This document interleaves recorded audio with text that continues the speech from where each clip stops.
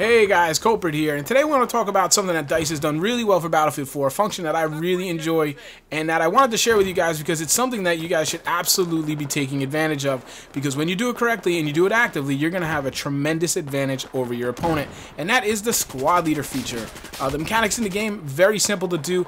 Mostly it's really just one mechanic that you need to do, and that is basically, you'll see me in the footage behind, which is Domination on Zavod 311 with some guys, some familiar faces in my squad, obviously 008 guys, and of course Clouded Truth, who has a channel himself. You should check it out. I will note that we are not in audio comms here. We were just kind of ragtag, got together, playing together. You know, we just hadn't kind of got coordinated yet, and I believe it was one of the guys was like, hey, we need a squad leader. I was like, oh, I realized it was me, and I hadn't been marking anything, and at this point I was being a kind of ADD squad leader. I was marking everything, and it's not always flags you want people to go and mark. Keep that in mind.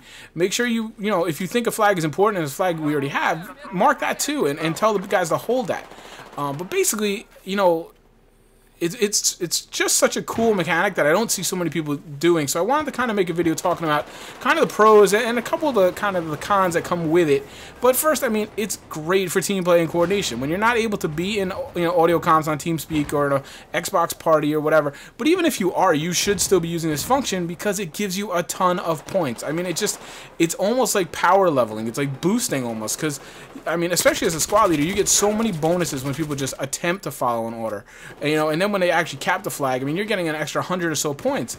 And with that, what you also do is you're able to keep your field upgrades pretty much full at all times. If you watch in the video, you see our, you know, field upgrade list is basically full the entire match. And that's just because of all these extra squad points you get just from one simple little mechanic.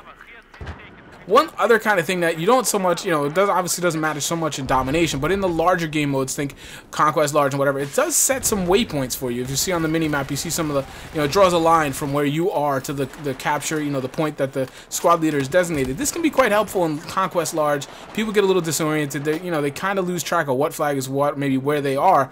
It just kind of, especially if you're playing with randoms who might not be as experienced with the game as you are, kind of at least gives them a direction to work. And you find that even when you're playing with guys, like I have the fortune to be playing with people I know and guys I trust that I'll play with all the time, and they're always going to try to do the right thing and try to win. But even if you're playing, I've done this now with randoms and squads I do not know anybody in, and people kind of are looking for direction. So if you just give them a simple task like attack A, hold B, they will actually do it. Now, it doesn't happen all the time, but sure, anytime you can give them a little bit of incentive, and people love points, remember, especially right now, early in the game, people are still leveling, still unlocking, people love points, so they will be more prone to follow those orders. Now, I should note that you will take some hit while being a squad leader, as I've noticed. The interface is a little wonky, and I don't know if you're going to see it in this gameplay, but I got killed quite a few times. Now, I did this role basically all night with these guys, and I enjoyed it. Once I started, we got rolling, and I saw the benefits of it, obviously. I was just kind of like, I want to kind of keep using this, get the ins and outs of it, so I can do a video and share it with you guys. The biggest thing is it can be frustrating. Now, basically what you do is you look at the objective and you hit the spot button. On PC, it's Q. On, you know, the consoles, I think it was like select or whatever it is. I have not played in a while, but you don't want to like hold it because that'll bring up the comma rows, and you don't want to hit it, spam it too quickly, because then it's going to be like you're trying to spot an enemy. You almost have to like tap, you know, like a little pause in between, and then it will designate the flag. Sometimes it works, sometimes it does not, and I was killed quite a few times basically standing there staring at a flag up in the sky. Obviously, the closer you get to it, the harder it is. You have to look vertically at a bigger angle, and you just get shot in the back, and it's frustrating. But you have to understand that the benefits right there, you know, outweigh the negatives by a lot, and that death you might take there, that setback, is going to be blown away by the added points and things you get in the match by doing this. Now, on top of that, aside from just getting those couple weird deaths you might get, your gameplay probably will take a little bit of a hit, because your focus isn't just on the engagement in front of you. It's not on your surroundings as much as you're kind of, like I said, you almost have to be watching the mini-map more than you're watching your surroundings, and that's because it's up to you as a squad leader to kind of be anticipating what the enemy might do next. You have to notice the trends. How are they doing it? Are they doing ring around the rosy on Domination, or are they continually throwing themselves at a particular flag on Conquest, or rush, you know, are they heavily defensive defended on one MCOM but not the other. That's up to you. You have to recognize that. You have to see opportunities and kind of help your, indicate to your squad mates that, hey, maybe we should go for this MCOM. The rest of our team is about to arm A. Let me give you the directive to go get B, and maybe we could take advantage of that. And Domination's the same thing. Don't always just mark the next flag that isn't captured. If you're holding A flag and you have B flag and you don't want to get C, think on Shanghai or something. Hey, maybe just tell them to hold B, because you know the enemy's going to be going for B pretty hard. You get just as many points for defending it and all those types of things. So don't be afraid to just hold the 2 points and let them know, hey, I'm prioritizing this flag. It's a power position. We must hold this, and we'll win that way. So you're kind of keeping track of all this at the same time. If you're a normal, say, 2 KD player, maybe your performance, don't be alarmed if it's going to dip a little bit, because again, you're paying attention to a lot more than just what's right in front of you, what's right in front of your crosshairs. Now, with that said, I do think that's actually quite a fair balance. I think there should be a price for being a squad leader. Leadership is not easy. Keeping track of those extra variables are not easy. It shouldn't be for everyone. I think it should be another kind of, not class, but another responsibility or role that could really kind of differentiate players in this game. And it's one that I plan to actually use a lot, and I think any competent player really will end up using this a lot, because it's literally free points. You're going to go capture that point anyway. You might as well get the extra 50 to 100 to whatever points while you're doing it.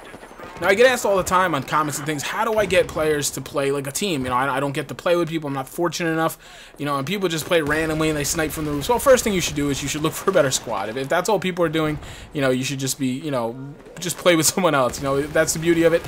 If you aren't playing with anybody you're not tied to that squad. You can switch whenever you want to.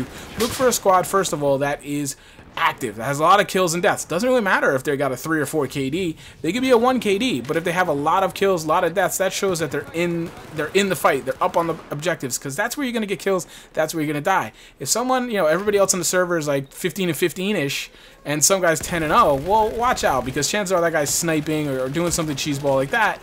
But find a good squad that's active, try to get in there if you can, and then work your way to squad leader. And then if you have these active guys, just start giving them directives. You'll be surprised at how often they will actually go towards that way. A lot of times people get 2 caps, they don't really know what to do next. If you have them and you're giving them directives as squad leader, they will a lot of times follow them. And lastly, what you should do if you're trying to get a squad that, you want to be active, you want a PTFO, but you're having a really bad day, just start your own squad, start kicking ass. Basically, you got to think, what are like-minded players like you? You're looking for people that are going to play the game right. You're looking for people that are going to play the game like a team, right? Well, other people are looking for the same thing. So join your own squad, start it up, and just start doing well. I know it's hard when you can't spawn on people. Get on the objective, cap it, get some points, heals, revives, but just get to the top of the leaderboard. People are going to see that. Of course, having a positive KD is always attractive to other players, and you'll find that those like-minded people will tend to start joining on you. It's not going to happen in a minute. It's not going to happen maybe even in 1 match. It might be third or fourth match before you start seeing results and start realizing that you kind of have a decently rounded squad now, and you're getting a lot more done. And that's when you should really kick in the squad leader functions, and you'll see the kind of whole kind of squad start to gel just a little bit, as much as a random squad can, and you're going to do a lot better, and chances are you're going to win that match, and you're pretty much definitely going to get a squad at that point. So there you go, guys. I just wanted to share that with you. I thought it was something that DICE did really well for Battlefield 4. It was in Battlefield 3, but it didn't work as easily, in my opinion, and there wasn't as much incentive with the field upgrades and stuff to use it. So make sure you give it a shot. Like I said, it's a little wonky. Sometimes it can take some getting used to, but once you have it kind of down, it's really a cool tool. What do you guys think? Let me know in the comments. Do you use this all the time? How do you think they might be able to improve this? That would be pretty cool to see them flesh this out somehow. Let me know in the comments. Open up a discussion. I always like to answer to you guys, and I will talk to you soon, guys. Thanks so much. Take care.